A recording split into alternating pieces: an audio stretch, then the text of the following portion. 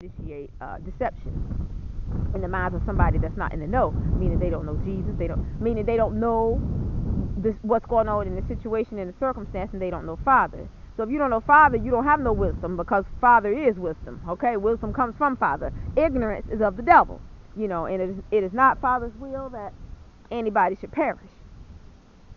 But anyway, you guys, one thing you can expect is that if you think you're having hard times now, facing hard times now, and discrimination now, even as it pertains to so-called criminal background checks, and if these people have a record on you or whatever, or recording the events of your life, or maybe things you've done that are against the so-called laws of this matrix, or the laws of this so-called the laws of the matrix, I'm sorry, y'all, then you know what, you're going to be in for it, because my thing is this, and I know I'm kind of rushing you guys, I'm looking around, but my thing is this: if you don't accept the mark of the beast, you're not going to be able to buy or sell anything, food and nothing. Okay, let me tell you, a lot of people, you think you're going to get around that, the buy and sell thing, but you're not, because you're like, well, how can they prevent me from selling things? Well, if they go to a cashless society, how you going to sell anything if paper money is not being utilized anymore? See, that's the point of the mark.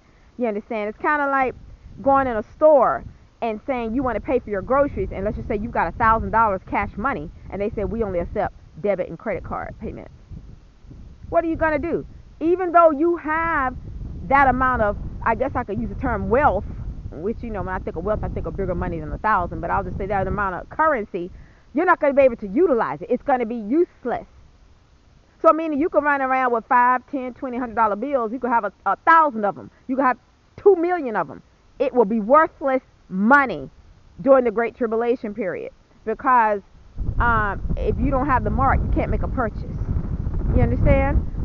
It's kind of like how they've moved to we all, most of us know, the debit card with the little chip in it.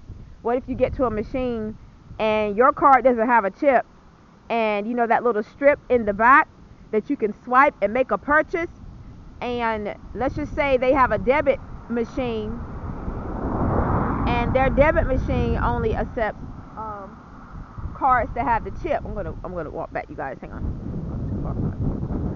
But you're not going to be able to make a purchase. And a lot of people, some people out there may actually think they're going to beat the system and get around it. But a lot of people are having a hard enough time getting around beating the system as it pertains to criminal background checks. See, whoever is a part of the structure of this world, they think that they call the shots as it pertains to your life, to your lives. And if it were not for divine intervention, a lot of people down here wouldn't have anything. So Jesus is on the scene, and he's on the scene right now, trying to convey a message through me, I feel, to let you guys know what's coming, what the up and coming events, and what you can look forward to if you don't know him. So it's very important for those of you out there that are non-believers to go on and establish your relationship with Jesus Christ, because as it pertains to the Antichrist, trouble is coming. And I'm not speaking that for anything to happen. I'm speaking that because that's biblical prophecy. That Antichrist, he's trouble. He's trouble. That beast system is trouble. Criminal background checks, that's trouble. That's discrimination. And the thing about it is, people feel like, well, if they could throw a legal stamp on something and try to call it legal and legalize it, that makes it okay. No, it doesn't. No, it doesn't. Because the wisdom of this world is foolishness with God. It's stupid to deny a man the labor of his hands to be able to make money to provide for his family, or a woman to be able to make money to provide for her family. But there are people that play into the criminal background check stuff, the little blockage system that they have set up. So if people are playing into that and find that to be intelligent, what do you think they're going to do when this mark of the beast thing gets established? When that's initiated, they're going to play into that too. They're going to say, oh, well, that makes a whole lot of sense, when it's ignorance.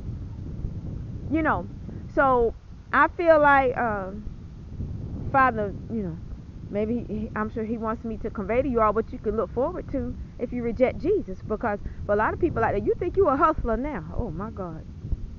Imagine being out here in these bushes out here, among these trees, and having to live out there because you can't pay your mortgage because, well, they don't accept your form of currency, or you can't pay your car note, so uh, because they don't accept your form of currency, you can't buy food.